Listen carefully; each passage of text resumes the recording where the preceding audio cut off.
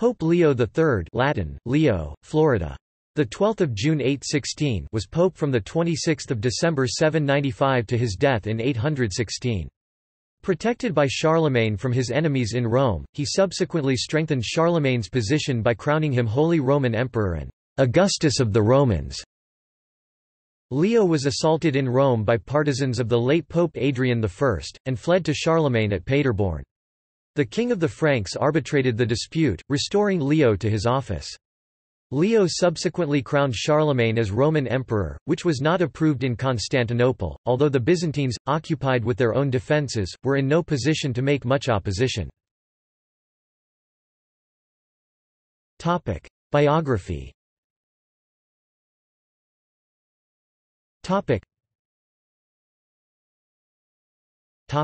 Early life and pontifical selection.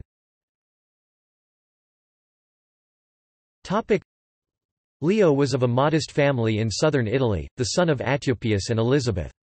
At the time of his election he was cardinal priest of Santa Susanna, and seemingly also vestiarius, or chief of the pontifical treasury, or wardrobe. He was elected on the very day his predecessor, Adrian I, was buried, the 26th of December 795, and consecrated on the following day.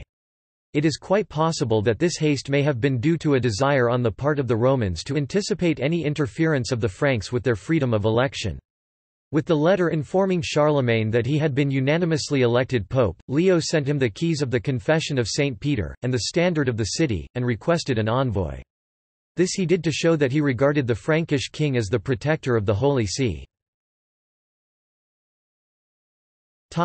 Pontificate. In return he received from Charlemagne letters of congratulation and a great part of the treasure which the king had captured from the Avars. The acquisition of this wealth enabled Leo to be a great benefactor to the churches and charitable institutions of Rome.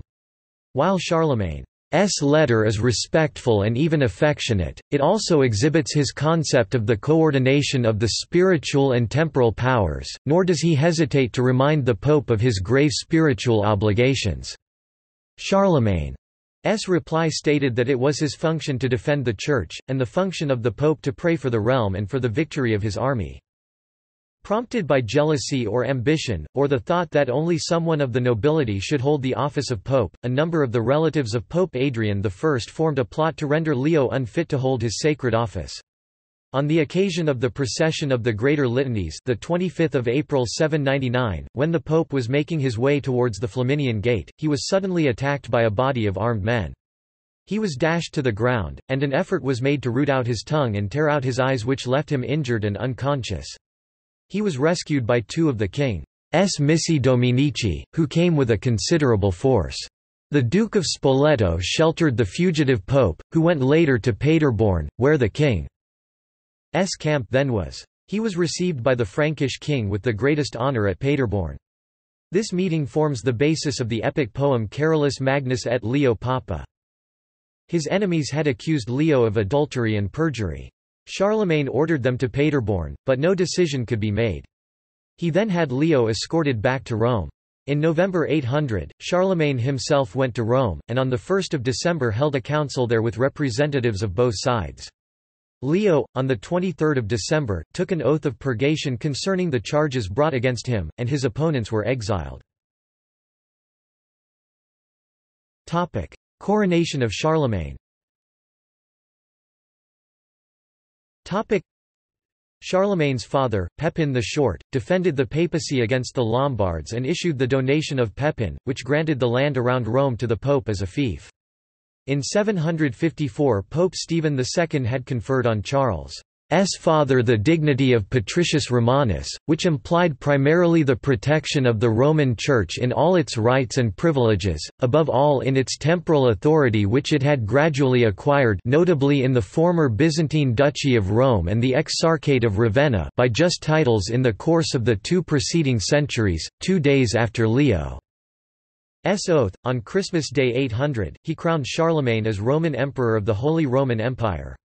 According to Charlemagne's biographer, Einhard, Charles had no suspicion of what was about to happen, and if informed would not have accepted the imperial crown. On the other hand, there seems no reason to doubt that for some time previous the elevation of Charles had been discussed, both at home and at Rome, especially in view of two facts, the scandalous condition of the imperial government at Constantinople, and the acknowledged grandeur and solidity of the Carolingian house. The coronation offended Constantinople, which had seen itself still as the rightful defender of Rome, but the Eastern Roman Empress Irene of Athens, like many of her predecessors since Justinian, was too weak to offer protection to the city or its much reduced citizenry. In 808, Leo committed Corsica to Charlemagne for safekeeping because of Muslim raids, originating from Al-Andalus, on the island. Nonetheless, Corsica, along with Sardinia, would still go on to be occupied by Muslim forces in 809 and 810. Significance. On Christmas Day in 800, Leo crowned Charlemagne Holy Roman Emperor at Old St. Peter's Basilica in Rome. Under Charlemagne's leadership there arose a cultural enrichment still known as the Carolingian Renaissance. Charlemagne gathered to his court the cream of available intellect, centered on the scholar Alcuin, whom he brought from York in England. Monks and other copyists were set to transcribing ancient manuscripts, both classical and Christian, for the preservation and extension of learning. Schools were established at monasteries and cathedrals, the forerunners of the great universities. Myriad hymns and poems were composed, along with commentaries on Holy Scripture, treatises on music, theological works, and numerous chronicles of history. Leo helped restore King Eardwulf of Northumbria and settled various matters of dispute between the archbishops of York and Canterbury. He also reversed the decision of his predecessor Pope Adrian I in regards to the granting of the pallium to Hygobert, Bishop of Lichfield. He believed that the English episcopate had been misrepresented before Adrian and that therefore his act was invalid. In 803, Lichfield was a regular diocese again. Leo forbade the addition of the Filioque to the Nicene Creed, when asked to confirm the decision of a Council of Aachen held in 809. Although he approved of the doctrine expressed by the Filioque, he also ordered that the Nicene Creed, without Filioque, be displayed on silver tablets placed in St. Peter's Basilica, adding, Haec Leo possui amore et cautela orthodoxae fidei. I, Leo, put these here for love and protection of orthodox faith. The reasons for the coronation of Charlemagne, the involvement beforehand of the Frankish court, and the relationship to the Eastern Roman Empire are matters of debate among historians. An effective administrator of the papal territories, Leo contributed to the beatification of Rome.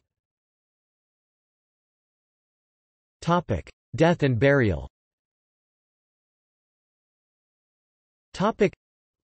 Leo III died in 816 after a reign of more than 20 years.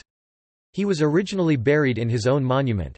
However, some years after his death, his remains were put into a tomb that contained the first four popes Leo.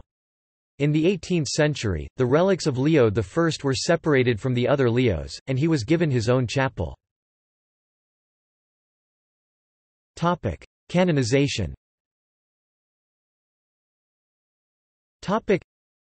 Leo III was canonized by Pope Clement X, who, in 1673, had Leo's name entered in the Roman Martyrology. See also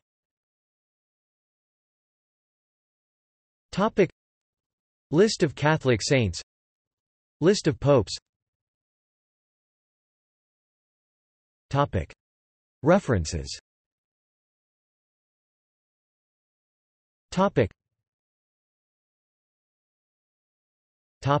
External links.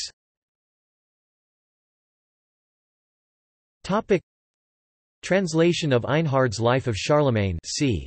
817–830, translated in 1880. Works by or about Pope Leo III in libraries, WorldCat catalog.